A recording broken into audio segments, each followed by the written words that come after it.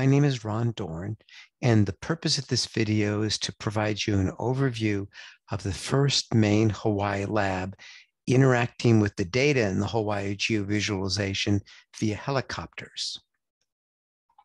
So I'd like to remind you that when you open up a lab and you start the quiz, you can pause and resume the quiz.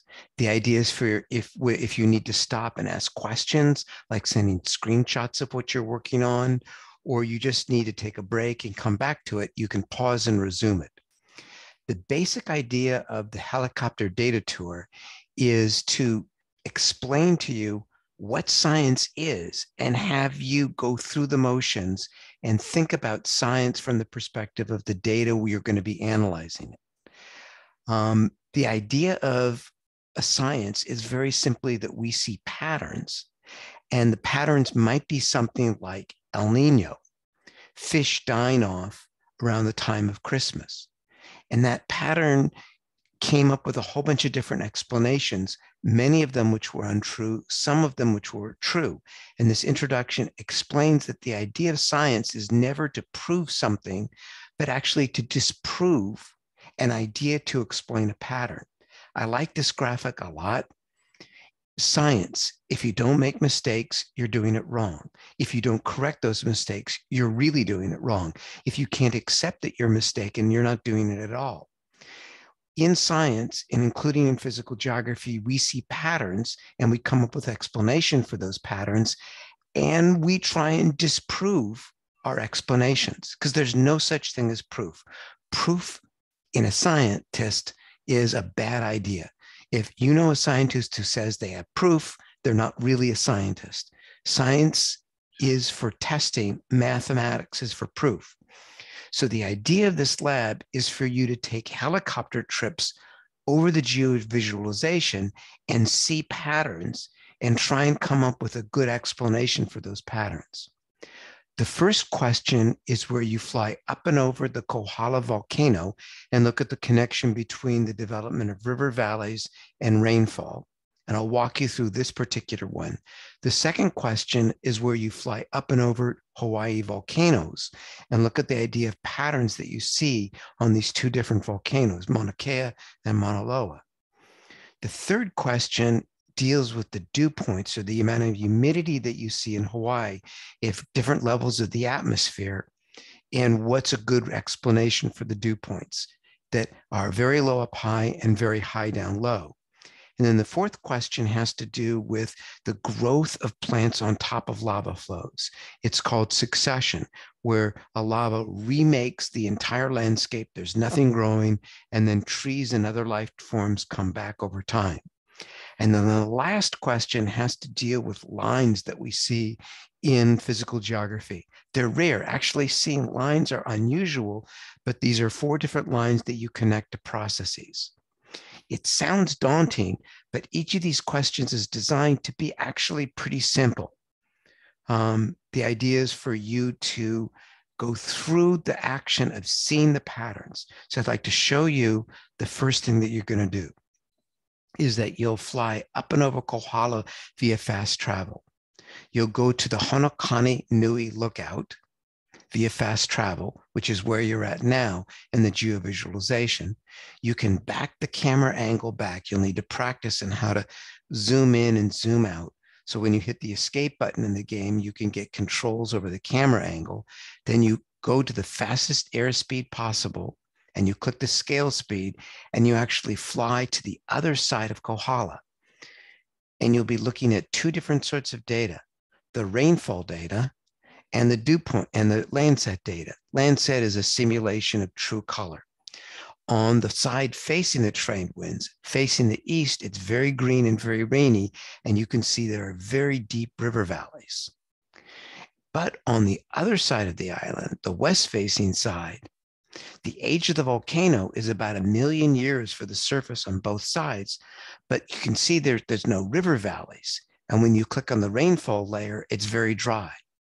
So the idea is, if the question is, why are there deep valleys on one side and why there's only that small shallow valley that you see on the dry side, is a reasonable hypothesis that it has to do with the amount of rainfall to actually carve and cut the river valleys. That's the essence of the first geovisualization that you'll do. And to show you how simple it is, at least I hope it's simple, I'll jump straight to the question here that you'll answer. What's the physical geography process most likely for the explanation of the greater development of river valleys on the eastern side of Kohala?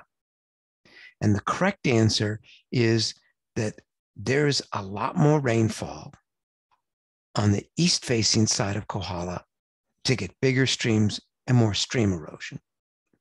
That's going to be the correctly keyed answer to this question, so you already have it. But I want to talk about another option that exists.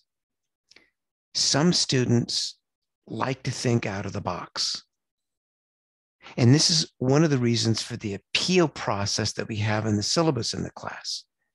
So if you decide to present your own out-of-the-box explanation for the pattern that you're seeing in the helicopter, great. Be prepared to send your instructor 2 paragraphs explaining why you think the evidence supports your hypothesis. You don't get to assert that you think you're right. Assertions won't earn you the point. You have to take screenshots from the geovisualization and explain your thinking with reasoning. And then all you have to do is click this button. I have another idea. My plan is to select this answer. It'll be marked wrong, and I'll send an email appeal to the instructor on the syllabus. That's the idea of this lab, to do helicopter views. So I'm going to go through 2 more helicopter views on the issue of the differences between Mauna Kea and Mauna Loa, and I'll try and be quiet and let you think. So each of these questions provides background information about the topic, in this case, the different types of volcanic activity on the Big Island. And then you explore the geovisualization via helicopters. And then you select your hypothesis that will be in the choices of the answers. And then you can actually read a journal article about research on this topic. So rather than go through and give you the answers, I'll just give you the quick helicopter tour. One of these helicopter flights is to go up and over the Mauna Kea volcano. So here the instructions are to go on one side and then take a helicopter tour, ideally. So I'm getting the fast travel coordinates from the question. I'm entering them in fast travel to go to the other side of the island. And then clicking on airlift with the high airspeed bar and the scale speed clicked. And the helicopter is going to go up and over Mauna Kea. So I'm going to click on and off dew point and Landsat. The dew point is to show you that the air is very dry up above a certain elevation and very wet below. And the Landsat layer allows you to see the different types of volcanic features you see on Mauna Kea. What I'd like to highlight again is that it's very dry up high and that there are little reddish cinder cones atop Mauna Kea. And there's also this white material, which are glacial deposits atop Mauna Kea. But in the distance, you can see Mauna Loa. Mauna Loa has big black lava flows streaming down its side. But when you're flying down the Mauna Kea volcano, you don't see big black lava flows. You just see little cinder cones with very dry dew points until suddenly you get to a certain elevation in which the dew points pick up. So I'm going to drop the rabbit by clicking on the space bar and leave you to see the new fresh lava flows in the background on Mauna Loa, and then the cinder cones on Mauna Kea. So you were given a view of Mauna Kea with 2 different perspectives.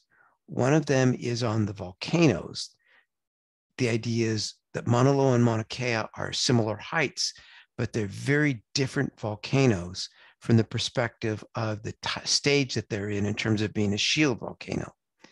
And the dew point question, you saw how dry it was up above, has to do with what you're going to learn here in the background information about the trade wind inversion that occurs on the Big Island of Hawaii. I'm hoping that this overview shows you that there's a lot of information to learn, but that the question themselves are pretty simple. If you go through and read the information, if you take the helicopter trips, the answer to the question should be pretty clear and pretty obvious. Have fun exploring, have fun doing science. And the important thing is for you to be able to practice science by looking at the patterns and then thinking about a good explanation.